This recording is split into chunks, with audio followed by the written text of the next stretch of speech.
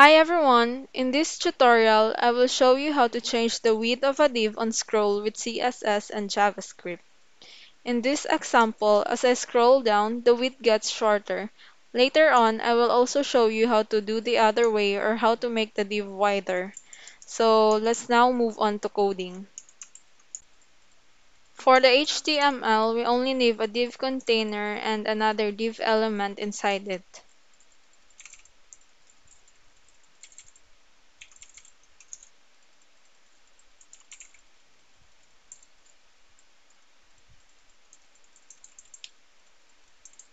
Let's now move on to styling. First, let me add styling to the body first. So I'll add background color that I've been using for just like my past videos. And then margin 0. And also height 100 ph. Next, I'll add styling to the container.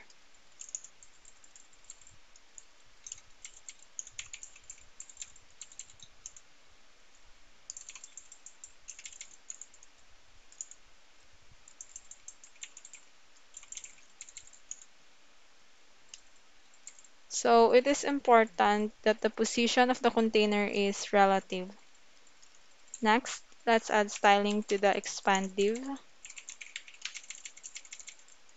So I'll add background.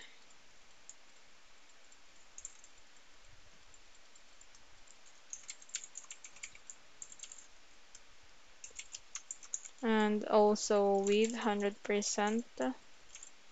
So this is the default width. And mean width 20%.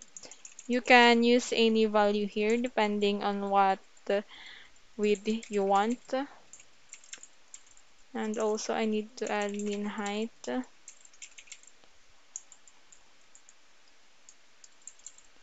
And then it should be positioned absolute.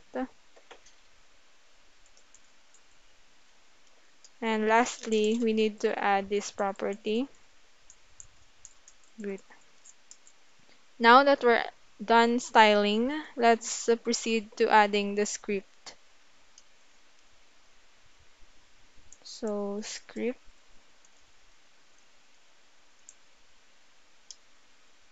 So at window, let's add an event listener. Let's unscroll, then function,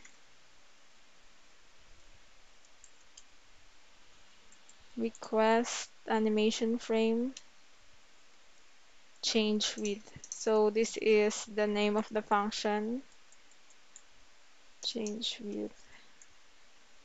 Let's now then add this change width function.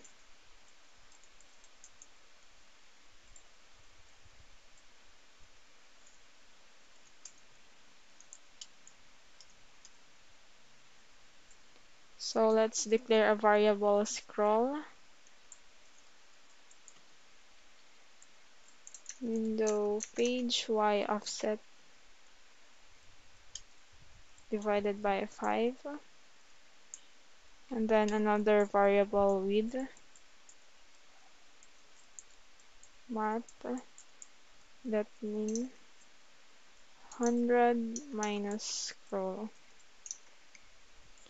So this 100 is the width of the expand, this one.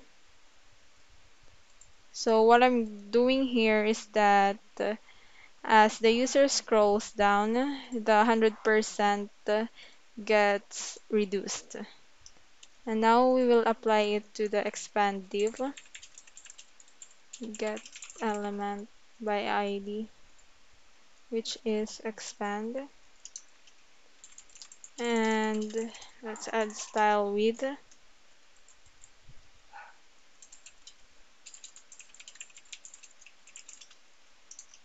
Percent. Let's now try this one. There. So to do the other way, let me just update this one. So if you'd like it at default that the width is like this and it will expand when the user scrolls, here is the code. So let's comment this out first, but we will also use variable width. Just scroll.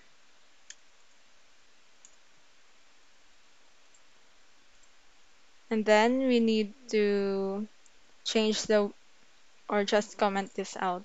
There, let's try this now. There, it works now. So take note that you need to update the height here, or so it will be at 100%.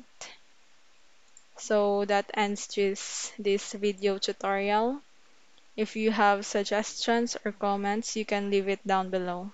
Thanks for watching.